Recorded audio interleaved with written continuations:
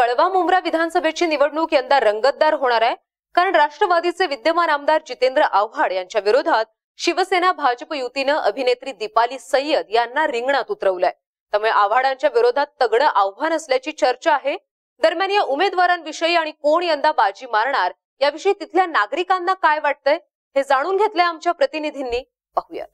मुंबई कळवा मतदारसंघातील विटावा या गावामध्ये आणि याच भागामध्ये विटावा गावातून ठाणे स्टेशनकडे जोडणारा एक पादचारी पूल याचं काम गेले 7 वर्ष रखडलेले आहे। माननीय या कळवा मतदारसंघाचे आमदार जितेंद्र आव्हाड साहेब यांच्या हस्ते या पुलाचं उद्घाटन झालं होतं, पण तरीसुद्धा आज 7 वर्ष होऊन सुद्धा या पुलाचं काम अडकलेलं आहे।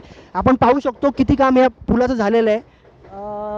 हा जो ब्रिज आहे तो या विटावाकरांना फार सुखसोयीपूर्ण फार फायद्याचा पडणार होता की विटावापासून ते ठाणा स्टेशनपर्यंत या लोकांना इथून जाण्यासाठी एक पादचारी पूल म्हणून तो बांधण्यात येणार होता, परंतु त्याचं काम अजूनही अडकलेलं आहे, तसंच रखडलेलं आहे।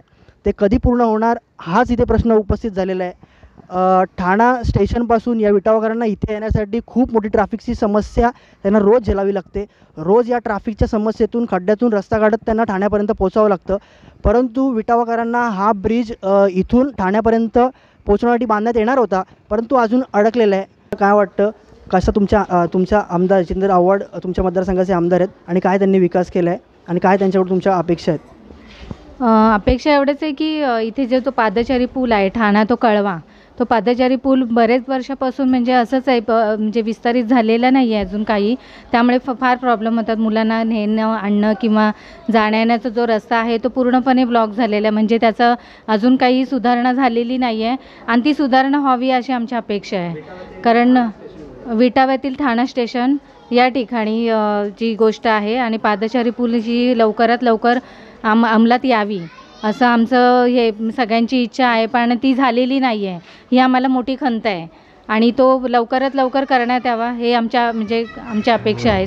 पाहिले असेल की विटावा ते ठाणा स्टेशन पादचारी ब्रिज आहे खाडीवरचा, तो अनेक वर्ष झाले 5-6 वर्ष झाले असतील त्याचं उद्घाटन होऊन त्याचं काम अजूनही पूर्ण झालं नाही आहे आणि आत्ताही त्याचं काम पूर्णपणे बंद आहे। मग तो पूर्ण होणार कधी?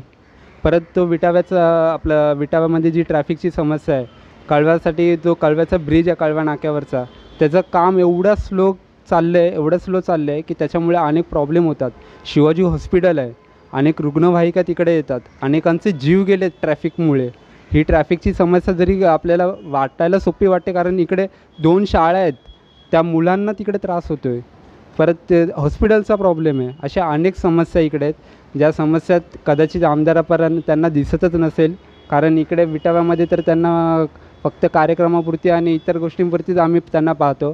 कोणती अशी समस्या जाणून घेण्यासाठी त्यांनी कोणत्या नागरिकांचे प्रश्न काय आहे ते जाणून घेण्याचा प्रयत्न त्यांनी असं केलं आहे असं मला तरी वाटत नाही आहे। त्यामुळे आमदार हा आमचा इकडचा स्थानिकच पाहिजे, हे माझं मत।